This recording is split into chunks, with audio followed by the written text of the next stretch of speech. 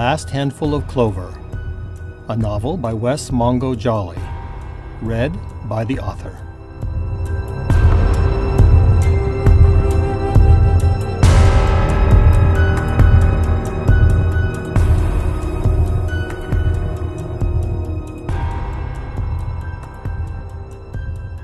Chapter 3, The Haunter and the Haunted. June 5th, 9:16 p.m. Originally known as the Dry Bench because of the lack of water, some houses didn't get municipal water until well into the 20th century. The Avenues neighborhood of Salt Lake City was one of its first residential areas and the first to deviate from the city's rigidly defined grid street plan. Unlike the rest of the city, the blocks in the avenues were only half the length of those found on the other side of South Temple, and the streets were narrow and modest. Right from the beginning, the avenues was a popular place to live, and it only became more so as young professionals moved in during the middle decades of the 20th century. Its proximity to downtown, just to the west, and the university to the east, as well as numerous recreational areas in the foothills, made it a great place to raise a family. The simple one- and two-story homes and bungalows gave it the feeling of a small town rather than a suburb of a bustling city. Richard and Keith lived their 10 years together in a house on J Street, just up from 3rd Avenue. Theirs was a modest two-story home with 2 bedrooms, an office for Richard, and a back porch and fenced-in backyard they both loved. Richard had grown up in this house, and it was always a shock to him that he ended up back in not only Utah, but in the very house and neighborhood he had been so desperate to flee as a teenager. Richard Pratt's father was a welder and carpenter who did various work as he was able to find it, but when Richard was just 4 years old, his father took a promising position with the company building the ski resort up in Park City. Just 2 months after starting his job, his father fell from a ski lift tower he was welding. The fall wouldn't have killed him, but he landed on one of the 4 bolts at the base of the tower that were still exposed. The bolt pierced the back of his head, causing a traumatic brain injury. They rushed him from the mountain, but there was never any hope. Richard had no memory of his father except one vague image of riding with him on the back of a motorcycle, clinging to his leather-clad back. And he was never sure if that was an actual memory or just a story he had been told so many times that his brain filled in the visuals and the emotional details. Richard was close with his mother, who worked at a propane distribution firm, but not with his brother Nick, who was 2 years older. Throughout his growing up, Richard was the mama's boy, and his brother was aloof, troubled, and rebellious. Both he and his mother always attributed Nick's problems to how hard he took the death of his father, whereas Richard was really too young to fully understand. Richard graduated near the top of his class in high school. His brother had barely squeaked by 2 years earlier. Getting out of high school meant freedom for Richard, who was just coming to terms with his sexuality and was feeling crushed by the social weight of living in Salt Lake City. After his graduation, Richard left for college immediately, assisted by a full-ride scholarship to NYU. He had always said that the only thing he really wanted was to get out of Salt Lake, and he was thrilled at the chance to live in the big city of New York. He thrived there, feeling like New York had everything Salt Lake City had lacked: the energy, the art, the culture, the academics, the social activism. All of it thrilled Richard and made him feel like he had come home. But in the course of Richard being back east and his brother staying in Salt Lake City, they found that their roles in life had switched. His brother became much closer to their mother and got his life together. Richard came out as gay to his mom while he was in college, and she didn't take it well. He felt he was never really close to her after that, and he felt that loss deeply. When he had the chance to attend graduate school at Columbia and get his degree in classical languages, he decided that he'd probably never go back to Salt Lake City again. But then his mother got sick. She was diagnosed with breast cancer while Richard was in his mid-20s, still in college back east and now working on his PhD. And although he traveled back and forth to Salt Lake City frequently in the year of his mother's illness, he never felt the closeness they once had. Richard often said it felt like she was treating him like he was the one that was dying, and she was getting a head start on mourning him.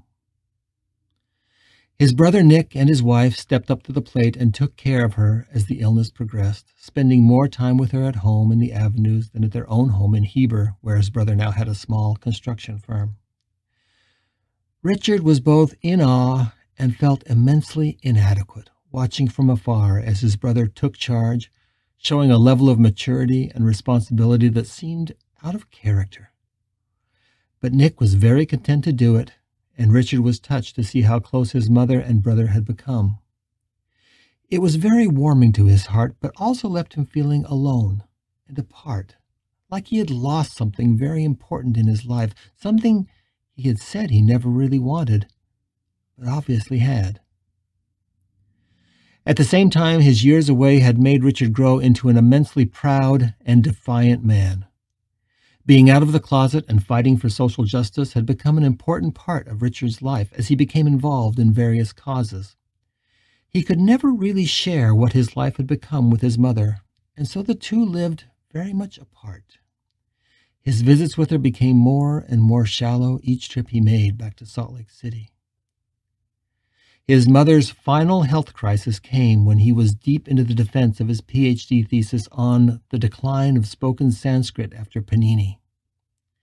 He talked with his brother, and they agreed he would fly back later in the week. They all believed she had some time, and he needed to get through his thesis defense. He went through it all extremely distracted, but it was enough, and as soon as it was done, he was on a plane back to Utah. Unfortunately, by the time he arrived, his mother had slipped into a coma. She never regained consciousness, and so he wasn't able to say goodbye. It was something he was not sure he was grateful for or regretted. But his brother and his wife were also there at the end, and talking quietly around her bedside in those last moments, they realized that they really had no other family to speak of. A few distant aunts and uncles came by, and some of his mother's friends from when she had worked at the propane delivery company. But looking at each other, he and his brother realized they were pretty much all the family that was left. Richard's mother died in the oncology ward at the University Medical Center. Richard was 26 years old. After his mother's death, they had her house to contend with. It was vacant for a year, and Richard was back in New York trying to decide what to do with his life. He discovered that getting his doctorate in linguistics was not exactly a golden career path, and he had no intention of working in corporate America or, God forbid, lending his talents to the military. So he looked for teaching positions.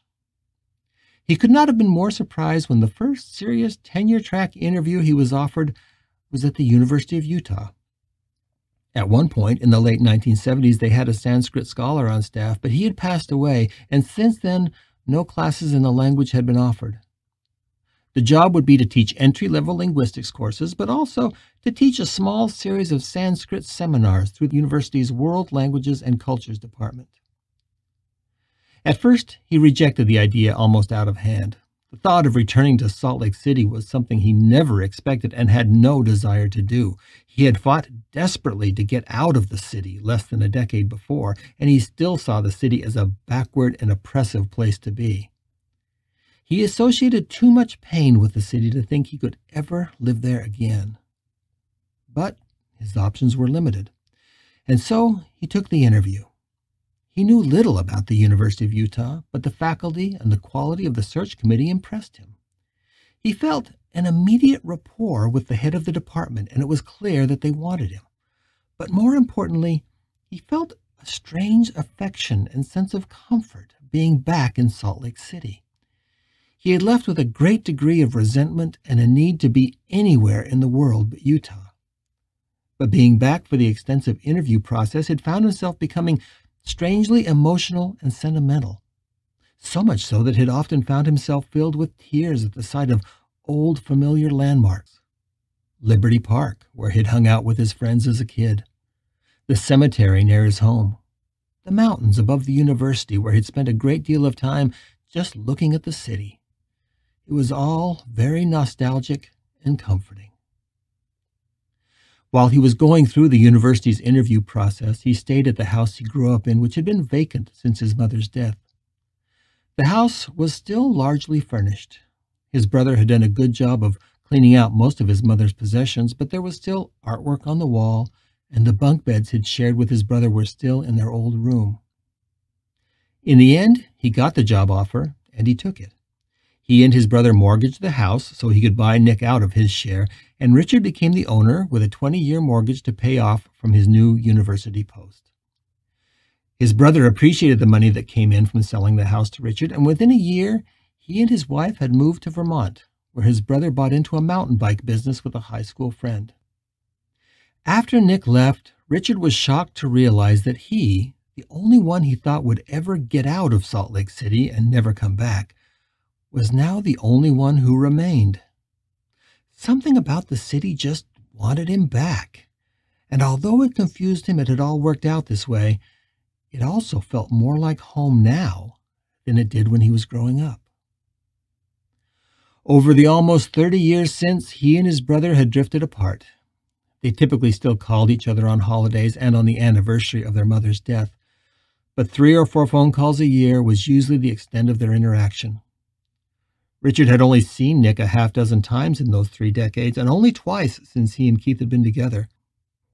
At this point in their lives, Richard knew that both he and his brother were maintaining contact more for the memory of their mother than any family connection they actually shared. At first, it was strange living alone in the house where he had grown up. Richard had many misgivings about whether he had done the right thing in coming back, and he even experienced what he later learned to identify as panic attacks, alone, late at night in the house. But fortunately, the job was all-consuming, and he was quickly the golden boy of the linguistics department. Richard built a reputation as a hard and demanding professor, but a fair one, and his love of linguistics communicated to every class he taught. He'd done a lot of research and published several books over the years, and there was always pressure to do more, but over the years his research dwindled. Once he had made tenure, it fell off almost completely. His love of teaching defined his academic life. 35 years after arriving at the university, Richard was still teaching, but much had changed for him. Sometimes it felt like a lifetime ago, but it was just 10 years before his death that he met the shy, chubby, bookish young man who would change his life, and perhaps even redeem his soul. Keith had just graduated from the university with an English degree and had stayed on to work at the Marriott Library in the circulation department. Just 6 months after they met, Richard would ask Keith to move out of his studio apartment on 6th East and into the house in the Avenues. When Keith said yes, it changed everything. Or, at least, Richard wanted to think that it did.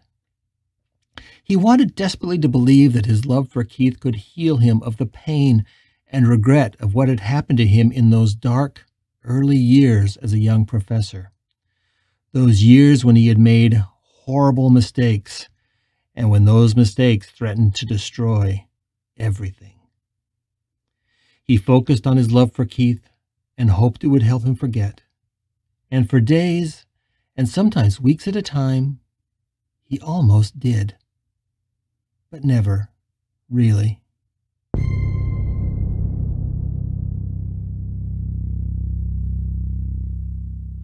Newly minted ghosts are often slow to react to the world around them. Sounds seem so much louder and colors so much more vibrant that it is almost like adjusting to a whole new set of senses. When Richard heard the key turning in the lock, it was a harsh, ratcheting sound that frightened him, but there was also something about it that was familiar, like he'd been in this room many times waiting for that sound, and like a sense memory, his heart leaped and a face formed in his mind. Keith, he said, trying out the name on his tongue. It tasted sweet. He heard the door swing open, but stayed rooted in the living room, unable to move. He fixed his eyes on the open archway that led into the hall, but for long moments there was nothing but silence. No, not silence. He could hear breathing. He brought his hands up to his ears and squeezed his eyes shut, but the sound wasn't coming through his ears. It was something he sensed deep in his mind, a familiar and much-loved breath. When he opened his eyes, there was a man standing in the archway. He was a short Asian man, with glasses as round as his belly, a long-sleeved button-down shirt, and well-worn Levi's. There was an expression on his face, somewhere between dread and longing. His stocky, fingered hands hung at his side, trembling.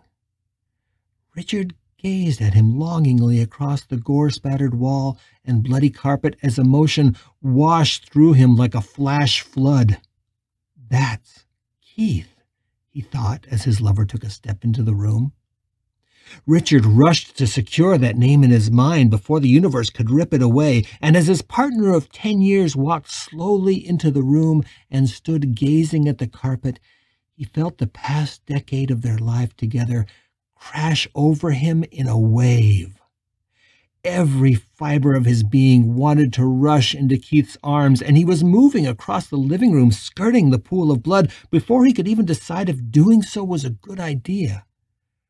But he was brought up short, inches from his lost lover. I know I'm dead, he thought. What if I throw my arms around him and I scatter like smoke? What if there's nothing there for him to touch? Keith, he said, reaching a hand toward his lover's face, but the younger man's gaze didn't waver. He was staring at the place where Richard had died, staring right through Richard himself at the gore that still shined in the room like a crimson beacon. Richard withdrew his hand, terrified to actually touch this man who he had loved for more than a decade. Slowly, his trembling fingers reached out to Keith's hip. It was the place he had first touched him, beneath the churning water and the foam of the hot tub in Park City, the evening after they had first met. He expected his hand to pass through Keith's hip like a shadow, and he was surprised when his fingers found something solid, and even felt the rough denim against his fingertips. But the denim felt odd. It was rough and unyielding, much like the carpet and the couch he had touched earlier. There was no hint of life or warmth in the touch. Keith's jeans felt more like a plaster cast of denim than soft cotton. But still, it was solid, and it was Keith. Richard could see his lover standing next to him, as real as he had ever looked. He smelled the familiar scent that he always sought on the back of his lover's neck. He raised his hands to Keith's face and cradled it. But it felt like cradling the face of a marble statue.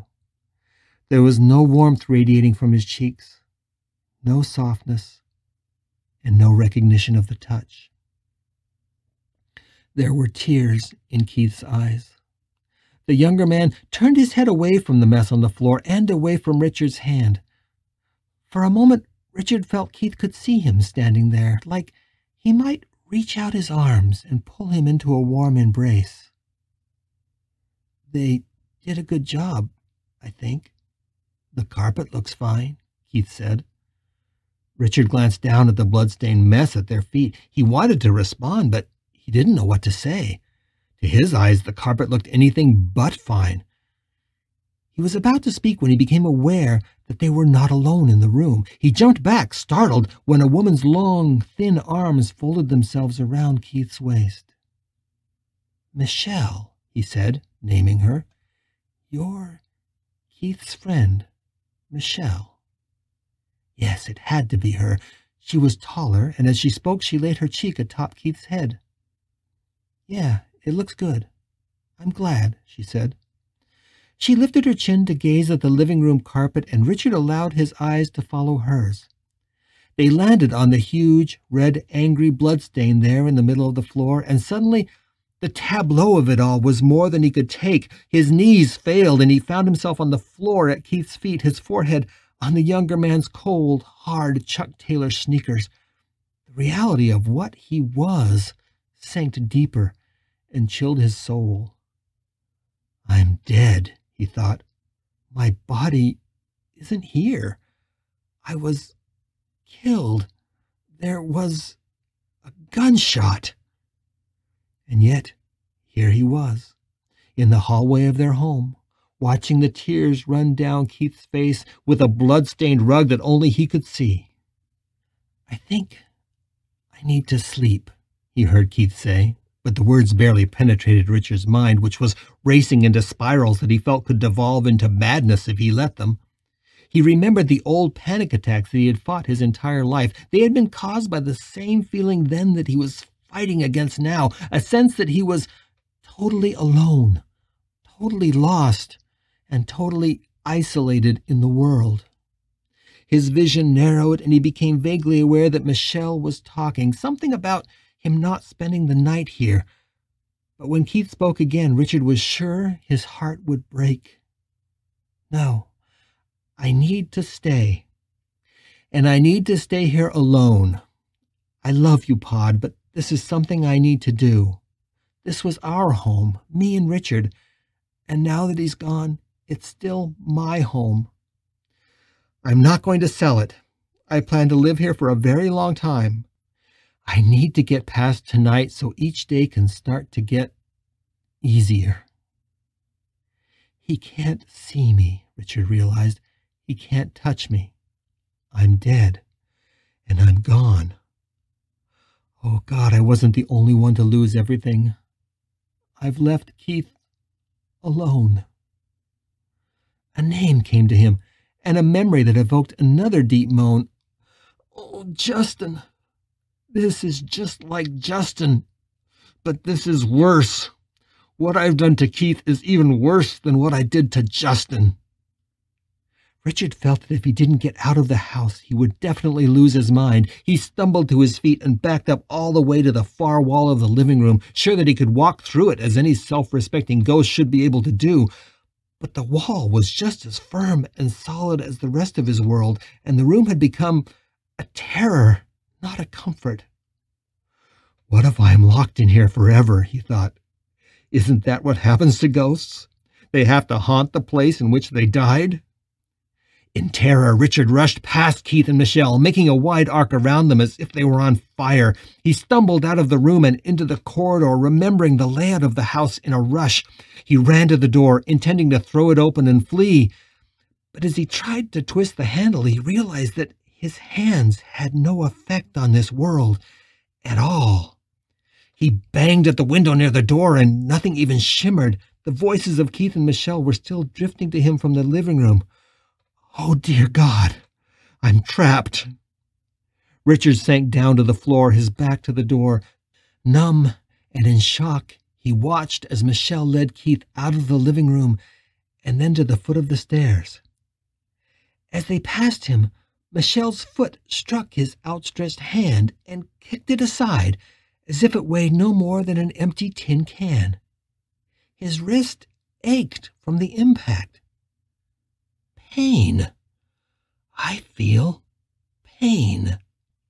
Holding his hand against his chest, Richard watched Michelle lead Keith up the stairs to their bedroom, the bedroom they had shared through more than 10 years together, the room where he had held and loved and laughed and tickled and teased his young lover, delighting in the soft roundness of his belly and the smooth, hairless chest under his bearded cheek. The room where the two of them had made love countless times over the last decade, each time collapsing together in joy atop sweaty sheets. I will never feel Keith's touch again. I'll never taste his lips. I'll never hold him warm and naked against me. Oh God, I've lost everything, and all that's left is this loneliness, this sadness, and this pain. At the top of the stairs, the two turned the corner and were gone. Richard was alone. From where he lay, he could see into the corner of the living room. The wall was still splattered with blood and gore. It pulsed with life, as if he had left what was vital and animate in himself there, sprayed across the wall.